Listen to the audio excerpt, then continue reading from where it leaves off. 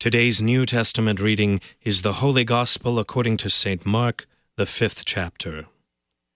They came to the other side of the sea, to the country of the Gerasenes. And when Jesus had stepped out of the boat, immediately there met him out of the tombs a man with an unclean spirit. He lived among the tombs, and no one could bind him any more, not even with a chain. For he had often been bound with shackles and chains, but he wrenched the chains apart, and he broke the shackles in pieces. No one had the strength to subdue him. Night and day among the tombs and on the mountains he was always crying out and cutting himself with stones. And when he saw Jesus from afar, he ran and fell down before him. And crying out with a loud voice, he said, "What have you to do with me, Jesus, Son of the Most High God? I adjure you by God, do not torment me." For he was saying to him, "Come out of the man, you unclean spirit." And Jesus asked him, "What is your name?" He replied, "My name is Legion, for we are many." And he begged him earnestly not to send them out of the country. Now a great herd of pigs was feeding there on the hillside, and they begged him, saying, "Send us to the pigs, let us enter them." So he gave them permission. And the unclean spirits came out and entered the pigs, and the herd, numbering about 2,000, rushed down the steep bank into the sea and were drowned in the sea. The herdsmen fled and told it in the city and in the country. And people came to see what it was that had happened. And they came to Jesus, and saw the demon-possessed man, the one who had had the legion, sitting there, clothed and in his right mind, and they were afraid. And those who had seen it described to them what had happened to the demon-possessed man and to the pigs. And they began to beg Jesus to depart from their region. As he was getting into the boat, the man who had been possessed with demons begged him that he might be with him. And he did not permit him, but said to him, "Go home to your friends, and tell them how much the Lord has done for you, and how he has had mercy on you."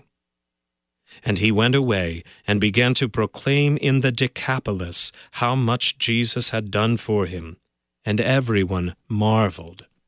This is the word of the Lord. For today's meditation on God's Word, we welcome Pastor Mark Werner of Good Shepherd Lutheran Church in Munising, Michigan.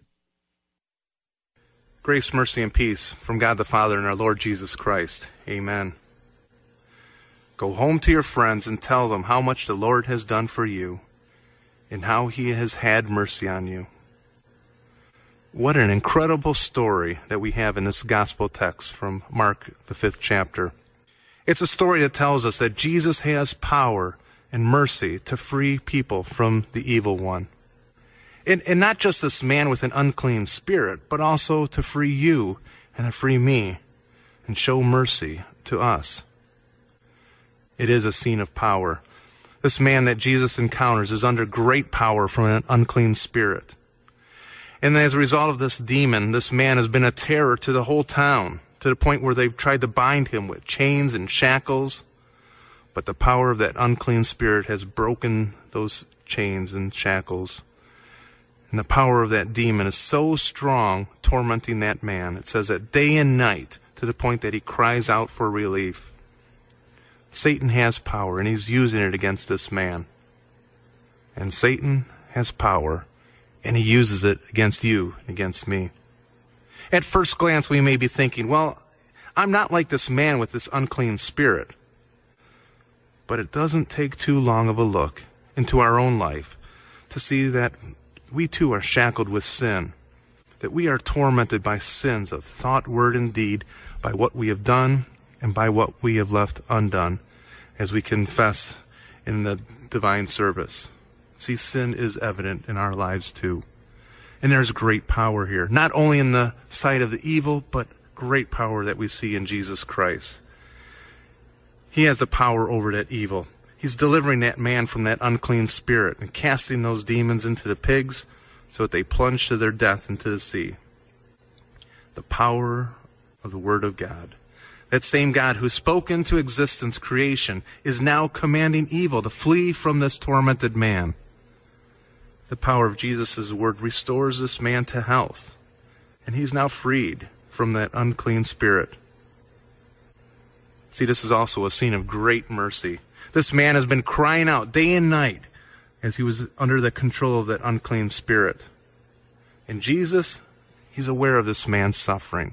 He has compassion on him. No one comes pleading for this man, but Jesus sees his need and delivers him from evil. What mercy Jesus shows him. In the Lord's Prayer, we pray, deliver us from evil. See, we too seek the mercy from God. And God had mercy on this man, and God has mercy on you, and God had mercy on me. When Jesus broke the power of sin and death and the chains and shackles of sin that were binding us, when Jesus gave his life on the cross, he broke those chains and released us from sin. In John chapter 8, it says, if the Son has made you free, you are free indeed. Yes, the power of the cross broke the hold that sin had on our lives. The same mercy that Jesus had for this man living with an unclean spirit is the same mercy that he has for you.